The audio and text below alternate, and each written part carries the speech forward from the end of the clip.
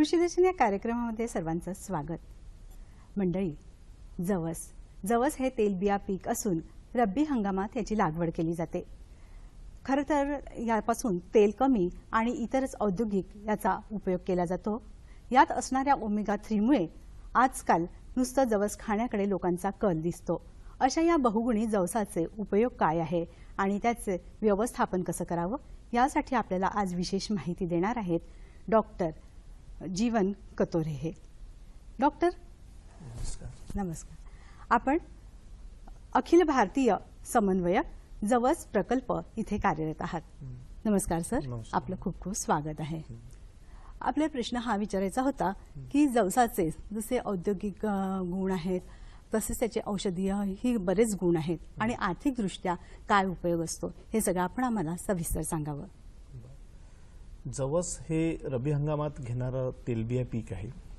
जवसाचा मुख्य उपयोग तेल आणि धागा निर्मितीसाठी होतो।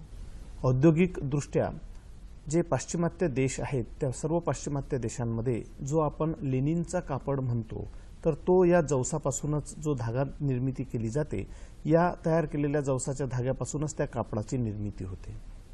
भारतामध्ये तेलासाठीच आपण हा जवसाचा उपयोग करतो जास्तीत जास्त, कारण जवसाच्या तेलामध्ये ओमेगा 3 याचं जवळपास 58% प्रमाण असते। हे एवढं 58% असलेलं प्रमाण हे जवळपास आपल्याला कुठल्याच तेलबिया पिकामध्ये आणि आपण जे काही व्हेजिटेरियन फूड्स जेवढेही आपण घेतो त्यामध्ये याचं प्रमाण एवढं मोठं असं सापडत नाही। आणि जवसामध्ये ओमेगा 3 सोबतच काही अँटीऑक्सिडंट सुद्धा आहेतच, जे बरेचदा आपल्याला जे रेग्युलर आपले आजार आहेत त्या आजारांपासून दूर ठेवते। उदाहरणार्थ कॅन्सर सारख्या आजारापासून आपल्याला जवसाचं जर आपण नियमित सेवन केलं तर दूर ठेवते। जो शरीरामध्ये स्थूलपणा येतो तो सुद्धा कमी करते आणि सोबतच मधुमेह जो दिवसेंदिवस वाढत चाललेला जो रोग आहे तो मधुमेह सुद्धा बरेच प्रमाणात जवसाचं रेग्युलर सेवन केल्यामुळे तो आटोक्यात राहतो। पुन्हा संधिवात हा रोग सुद्धा होत नाही। जवसाच्या तेलाची आपण जर जॉइंट्स मध्ये आपले जे बोनचे जॉइंट्स आहेत तिथे जर मालिश केली तर त्याचा उपयोग मालिश करण्यासाठी सुद्धा चांगला होतो आणि जॉइंट पेन दूर करण्यासाठी सुद्धा होतो। जवळपास सर्वच रोगांना प्रतिकारक शक्ती निर्माण करण्यासाठी जवसाचा उपयोग होतो। आणि अजून सर्वात महत्त्वाचं म्हणजे जे प्युअर व्हेजिटेरियन अन्न खाणारे जे लोक आहेत त्यांच्या शरीरामध्ये जवसाचं ओमेगा 3 चं प्रमाण हे फार कमी असते, कारण प्युअर व्हेजिटेरियन मधून हा जवस हा एकमेव तेलबियामधून हा स्रोत आहे ओमेगा 3 साठीचा। आणि जे नॉन व्हेजिटेरियन लोक आहेत ते फिश ऑइल मधून किंवा जे फिश खातात त्याच्यातून त्यांना ओमेगा 3 मिळतं। म्हणून असं याचं अनन्यसाधारण महत्त्व आहे, म्हणून हे बहुगुण असं हे जवस हे पीक आहे। नक्कीच। आता ही जी जवस पिकाची लागवड करायची आहे मग त्याच्यासाठी आपल्याला जमीन कशी हवी आणि त्याची पूर्व मशागत कशी करायला हवी? साधारणतः रब्बी हंगामात त्याची आपण लागवड करतो। खरीप हंगामातील पीक काढल्या लगेच जमीन तयार करावी। याला भुसभुशीत अशी जमीन असली तर फार चांगलं, कारण जवसाचं बियाणं बारीक राहते। हे बियाणं थोडंसं बारीक असल्यामुळे पेरणीच्यासाठी भुसभुशीत असा सीडबेड असणं आवश्यक आहे। त्यासाठी एक नांगरणी कल्टिवेटरच्या सहाय्याने किंवा वखरणी करून शेत तयार करावं। शेतावर पठाल फिरवावी आणि एक हलकसं ओलीत देऊन, स्प्रिंकलर जर असेल तर फारच चांगलं, स्प्रिंकलरच्या सहाय्याने एक हलकसं ओलीत देऊन जर पेरणी केली तर बियाणे चांगल्या प्रकारे उगवते। तर ही मशागत त्याला आवश्यक आहे या प्रकारची। आता मशागत झाली, आता आपल्याला पेरणी करायची, मग पेरणीची काही वेळ असते का, केव्हा करायची असते पेरणी? जवसाची पेरणी साधारणतः कोरडवाहू जवसाची 15 ऑक्टोबर पर्यंत आपण पेरणी करतो आणि ओलिताखालील जवसाची 15 नोव्हेंबर पर्यंत पेरणी करता येते। पेरणी करताना मात्र सीडबेड जर चांगला असेल तर बियाणं हे खूप चांगल्या प्रकारे उगवते आणि वेळेवर जर पेरणी केली तर वेळेवर केलेल्या पेरणीमुळे बरेचदा जे याच्यावरती येणारे किडी व रोग आहेत ते येत नाहीत। आता आपण ही चर्चा तर अशीच पुढे राहणारच आहे सुरू, पण त्यापूर्वी घेऊया एक छोटीशी विश्रांती।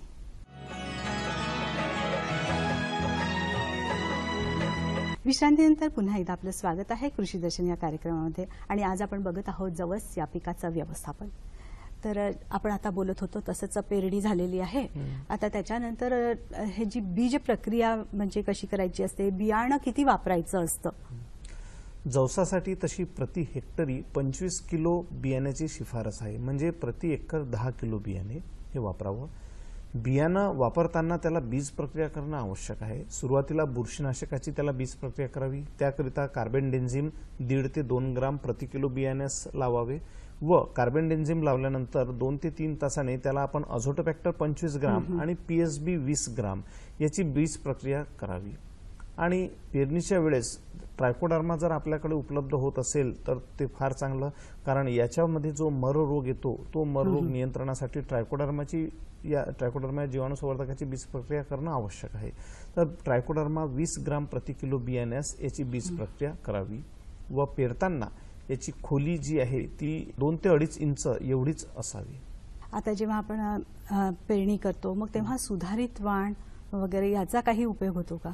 हो, सर्वसाधारणपणे आपल्या महाराष्ट्रात पूर्व विदर्भात याची जवसाची लागवड केल्या जाते, परंतु या जवसाच्या लागवडीमध्ये अजूनही शेतकऱ्यांमध्ये जे पारंपरिक वाण किंवा पारंपरिक बियाणं त्यांच्याकडे उपलब्ध आहे तेच लावतात.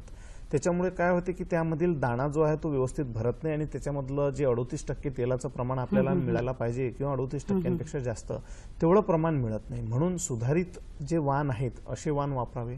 डॉक्टर पंजाबराव देशमुख कृषी विद्यापीठाने 2009ला PKV NL 260 हे एक चांगलं सुधारित वाण शेतकऱ्यांसाठी प्रसारित केलेलं आहे, ज्यामध्ये 38% तेलाचं प्रमाण आहे आणि याचं कोरडवाहू उत्पादन हेक्टरी 12 क्विंटलपर्यंत आणि ओलिताखालील उत्पादन याचं 18 क्विंटलपर्यंत येते. आणि भारतामध्ये ओमेगा 3 सर्वात जास्त ज्यावेळेस याची टेस्टिंग केली गेली या पिकाची, या व्हरायटीची, तर सर्वात जास्त ओमेगा 3 या व्हरायटीमध्ये सुद्धा आढळलेलं आहे. म्हणून शेतकरी बांधवांनी पारंपरिक वाण न वापरता हे जर सुधारित वाण वापरलं तर त्यांना नक्कीच त्यांच्या उत्पादनात भर येईल. असं हे उपयुक्त वाण आहे. 111 ते 115 दिवसाचं हे वाण आहे. याची वेळेवर पेरणी कोरडवाहूमध्ये सुद्धा करता येते, परंतु मी हे मुख्यत्वे ओलिताखालीसाठी शिफारस केलेलं आहे. ओलिताखाली हे वाण चांगलं उत्पादन देते. आपण जेव्हा जवसाचं पीक घेतो तेव्हा मग यात आंतरपीक घेता येतं का की नुसतंच एकच घ्यायचं? हां, आता आंतरपीक घेत असताना जे रब्बी मधलं आपल्या महाराष्ट्रामधलं डॉमिनंट क्रॉप जे आहे समजा हरभरा, तर हरभरा हे पीक जवसामध्ये आपण आंतरपीक घेऊ शकतो. 4:2 या प्रमाणात 4 ओळी जवसाच्या आणि 2 ओळी हरभऱ्याच्या याप्रमाणे जर आपण पेरणी केली तर आर्थिकदृष्ट्या ही आंतरमशागत हे आंतरपीक हरभरा हे आंतरपीक आर्थिकदृष्ट्या हे फायद्याचं असं आढळून आलेलं आहे. तसेच आपण करडी सुद्धा आंतरपीक याच्यामध्ये घेऊ शकतो. तर हे करडी आणि हरभरा हे 2 आंतरपीक आपण याच्यामध्ये घेऊ शकतो. मग आता अनेकदा रासायनिक खतांचा वापर करावा लागतो, मग करायचा का की नाही हाही संभ्रम आपल्या शेतकरी बांधवांना असतो. मग रासायनिक खत जर वापरलं तर मात्रा किती असावी? आता सेंद्रिय खतांचा पुरवठा हा थोडाफार कमी असल्यामुळे आपण रासायनिक खतांचा वापर हा करतोच. तर रासायनिक खतांचा वापर करताना याला प्रति एकरी जे 20-20-0 नावाचा ग्रेडवालं जे खत मार्केटमध्ये उपलब्ध आहे तर ते प्रति एकरी 50 ते 55 किलोपर्यंत हे द्यावं पेरणीच्या वेळेस. आणि पेरणीनंतर 30 दिवसांनी प्रति एकरी 65 किलो युरिया याला द्यावा, जेणेकरून 30 दिवसांनी त्याला जे नत्राची कमतरता भासते किंवा त्यावेळेस नत्र त्याला द्यायला पाहिजे तर ती नत्राची पूर्तता तिथे होते. आणि हा डोज जर व्यवस्थितरित्या त्याला दिला गेला तर झाडाची व्यवस्थित वाढ होते आणि आपल्याला अपेक्षित तेवढं उत्पन्न मिळते. बरेचदा शेतकरी बांधव जवस या पिकामध्ये रासायनिक खत देत नाहीत, कारण त्यांना उत्पादन हे कमी होते असं वाटते, परंतु सुधारित वाणाचा जर वापर केला तर आपल्याला यापासून खूप चांगलं उत्पादन मिळू शकते. नक्कीच. अनेकदा असं होतं की जवसाला पाणी कमी लागतं असं म्हटलं जातं, मग ह्याचं ओलिताचं व्यवस्थापन कसं करायचं असतं? हां, अगदी बरोबर.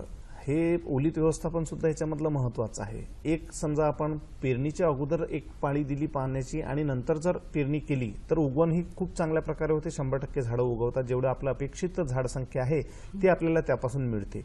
पेरणीनंतर लगेच एक पाणी द्यायचं आणि त्याच्यानंतर 2च पाणी जरी दिले जवसाला तरी सुद्धा चालतात. पहिलं पाणी 45 ते 55व्या दिवशी आणि दुसरं पाणी हे पेरणीपासून 75व्या दिवशी द्यावं. याला 2च पाणी जर व्यवस्थितरित्या दिले गेले तर हे पीक खूप चांगल्या प्रकारे येते. अच्छा, खूप छान असं सांगितलेलं आहे. आता आणखीन एक प्रश्न मनात आलेला आहे की याची मग आंतर मशागत कशा रीतीने करायला हवी? आंतरमशागत करताना बरेचदा आता शेतकऱ्यांना तणनाशक उपलब्ध झालेले आहेत, परंतु जवस या पिकासाठी अजून तणनाशकाची शिफारस नाही. त्याच्यासाठी आमच्या प्रकल्पात त्यासाठी संशोधन सुरूच आहे तणनाशकासाठी. तर तणनाशक पूर्णपणे न वापरता याच्यामध्ये जर समजा आपण डवरणी आणि निंदणी जर केली तर फायद्याचं. शक्यतो पहिले 30 दिवस जवसाचं पीक हे तणविरहित ठेवावं. तणविरहित जर समजा हे ठेवलं गेलं तर बरेच उत्पन्नावरती त्याचा म्हणजे उत्पन्न आपल्याला चांगलं मिळेल. तण काढताना डवरणी आणि निंदणी हे दोन्ही त्याच्यामध्ये ऑपरेशन करावे. फक्त हे सर्व ऑपरेशन फुलोरावस्था येईपर्यंतच शक्यतो करावे, डवरणी तरी. आणि फुलोऱ्याच्या नंतर शक्यतो डवरणी टाळावी आणि त्याच्यानंतर मग निंदन वगैरे आपण करून त्यामधील तण काढू शकतो. अच्छा, म्हणजे ती मग मशागत होते. आता हे विचारायचं की उतेरा पद्धतीनं आपण जवसाचं पीक घेऊ शकतो का, आणि ते घेताना कुठली काळजी घ्यायची असते?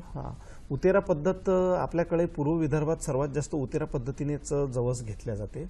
उतेरा पद्धत म्हणजे कशी, तर धानाचं पीक काढण्याच्या अगोदरच जवसाचं बियाणं त्या धानाच्या शेतामध्ये फेकून देणे म्हणजे पेरणे, त्याला आपण उतेरा पद्धत म्हणतो.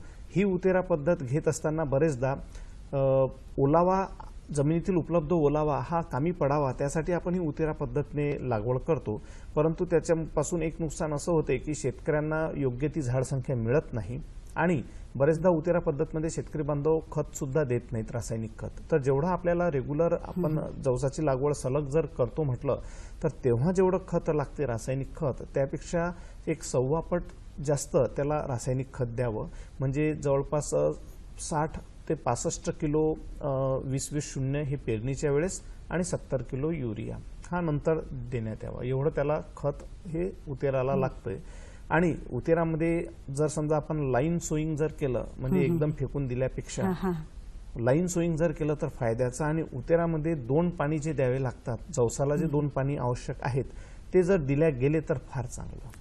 आपली ही चर्चा अशीच पुढे सुरू राहणार आहे, पण आता वेळ झालेली आहे एका छोट्याशा विश्रांतीची.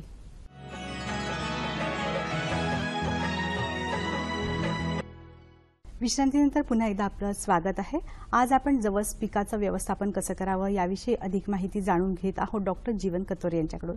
तर सर, प्रश्न हा होता की आता जवस पिकावर अनेक रोग आणि किडींचा प्रादुर्भाव होतो, मग या किडी कोणत्या असतात आणि त्यांचं मग व्यवस्थापन म्हणजे त्यांना नियंत्रण मग कसं करायचं? जवस या पिकामध्ये किडीचा जर आपण अभ्यास केला तर फक्त एकच कीड जास्त येते, ती म्हणजे गादमाशी, ज्याला बर्ड फ्लाय आपण म्हणतो. ज्यावेळेस आपलं फूल हे कळी अवस्थेत असते आणि त्याच्यापासून म्हणजे फुलोरा अवस्थेच्या दरम्यान बर्ड अवस्थेमध्ये असताना ही गादमाशी येते. आणि या गादमाशीचा जर अटॅक जास्त प्रमाणात असला तर आपलं नुकसान भरपूर प्रमाणात होते. ही टाळण्यासाठी किंवा याचं नियंत्रण करण्यासाठी आपण मार्केटमध्ये जे आपलं इमिडाक्लोप्रिड जे 17.8 SL प्रमाणात उपलब्ध आहे तर ते आपण 2.5 मिली 10 लिटर पाण्यात मिसळून त्याची फवारणी घेऊ शकतो. किंवा ॲसिटामाप्रिड हे 2 ग्राम 10 लिटर पाण्यात मिसळून याची फवारणी घेऊ शकतो. याची ज्यावेळेस बर्ड फॉर्मेशन म्हणजे कडी लागण्याची अवस्था ज्यावेळेस असते तेव्हा त्याची शक्यतो फवारणी घेतली तर गादमाशीचा प्रादुर्भाव जास्त वाढत नाही. रोगांमध्ये याच्यामध्ये अल्टरनेरिया ब्लाइट, भुरी आणि मर रोग हे 3 रोग आहेत. यापैकी मर रोग हा फार कमी येतो, परंतु अल्टरनेरिया ब्लाइट हा जास्त वेळ येतो. मर रोगाच्या आणि नियंत्रणासाठी बीज प्रक्रिया जी आपण अगोदर बोललेलोच आहोत ती बीज प्रक्रिया करणं आवश्यक आहे. आणि अल्टरनेरिया ब्लाइट यासाठी मँकोझेब या औषधाची म्हणजे बुरशीनाशकाची फवारणी करावी. ते 10 लिटर पाण्यात मिसळून फवारावं. अच्छा, जवस या पिकाची काढणी केव्हा करायची असते आणि तेव्हा काय काळजी घ्यायची असते? जवळपास जवस हे पीक पिवळं पडल्यानंतर त्याच्यामधील दाणे भरण्याच्या अवस्थेत ते आल्यानंतर त्याच्या बोंड्या ज्या आहेत त्या फोडून व्यवस्थित बघाव्या आणि त्यामधला ओलावा व्यवस्थित बघून एक 14 ते 16% ओलावा आल्यानंतर त्याची काढणी करावी. शक्यतो काढणीच्या वेळेस सर्व पानं जे आहेत हे झाड आणि पानं हे पूर्ण पिवळी पडलेले राहतात आणि बरेचसे पानं सुद्धा गळलेले राहतात. तर त्या अवस्थेत आपण कापणी करून त्याची काढणी करावी. आणि कापणी केल्यानंतर थ्रेशर जर उपलब्ध असेल तर थ्रेशरच्या सहाय्याने आपण त्याची मळणी करतो, अन्यथा मजुरांच्या सहाय्याने आपण त्याची मळणी करतो. मळणी करून त्याची उफणणी करून व्यवस्थित साफ करून ते मग साठवावं. अच्छा, मग जसं आपण आता त्याच्या बारीक बिया असतात तर जशा लगेच काढणी झाली तर आपण वापरू शकतो का? हो, आपण काढणीनंतर लगेच त्याला म्हणजे वाळवून वगैरे देण्याची काही आवश्यकता नाही. आपण डायरेक्ट ते वापरू सुद्धा शकतो. बरेचदा त्या वाळलेल्या बियाण्याच्या अगोदर ज्या बोंड्या राहतात त्याची चटणी सुद्धा बरेचसे जण करतात. आणखीन काय म्हणजे त्याचे बरेच असे केल्या जातात ना, त्याच्यावर उपयोग प्रक्रिया केल्या जातात ना, चटणी. हा, चटणी याचे महत्वाचे आता अजून असे आहेत की जर समजा एखादा महिला शेतकऱ्यांचा जर बचत गट असेल तर ते गुळपट्टी सुद्धा याची बनवू शकतात. जसं आपल्याला साधी गुळपट्टी आपल्याला मार्केटमध्ये मिळते गुळ आणि शेंगदाण्याची मिश्रित, तशी आपण गुळ आणि जवसाची गुळपट्टी बनवून करू शकतो. आणि सर्वात महत्वाचा उपयोग याचा आपण घरच्या सेवनामध्ये जर आपण रेग्युलर जर जवस ठेवलं तर फायद्याचं राहते. त्यासाठी जसं आपण घरी सोप वगैरे ठेवतो आपल्या पानपुड्यात, तर त्या पानपुड्यामध्ये सोपचा एक खाणा असावा आणि दुसरा एक जवसाचा असावा. म्हणजे दररोज 8 ते 10 जवसाचे दाणे आपल्या शरीरात जाणं, सेवन करणं महत्वाचं. वा, खूपच असं म्हणजे खूपच महत्वाची अशी तुम्ही माहिती सांगितलेली आहे. आपण काय सल्ला द्याल शेतकरी बांधवांना? मी हाच सल्ला देईल की लागवड करताना जवसाची म्हणजे सुधारित वाण घेऊन वेळेवर त्याची लागवड करा. योग्य त्याची आंतरमशागत करून त्याला योग्य जे खत लागते ते योग्य खत द्या आणि 2 किंवा जास्तीत जास्त 3 पाणी एवढेच त्याला पाणी द्या. तर तुमचं पीक हे नक्की जोमात येते आणि उत्पन्न सुद्धा तुम्हाला चांगलं मिळेल. नक्कीच. आपण आज आम्हाला अतिशय अशी महत्त्वपूर्ण माहिती सांगितलेली आहे आणि आपले बांधव या माहितीच्या आधारे नक्कीच उत्पादनात जास्त त्यांचं उत्पादन निघेल यात शंकाच नाही. आज आपण इथे आलात, आम्हाला अतिशय महत्त्वाची अशी माहिती सांगितली, याबद्दल नागपूर दूरदर्शनतर्फे आपले आभार.